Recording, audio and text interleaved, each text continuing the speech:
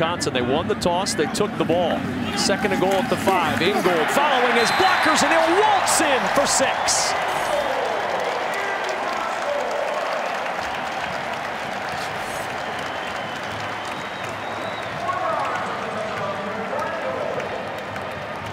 That's the consistency they wanted to show. For Purdue, that was the wrong way to start the game.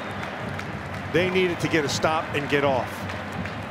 Alec Ingold 3 weeks ago playing inside linebacker, had never carried in a game at this level until 3 weeks ago. Now he's got 2 rushing touchdowns in consecutive weeks as the extra point is up and it is good. And what a march for the Wisconsin Badgers to start this ball game up 7-0.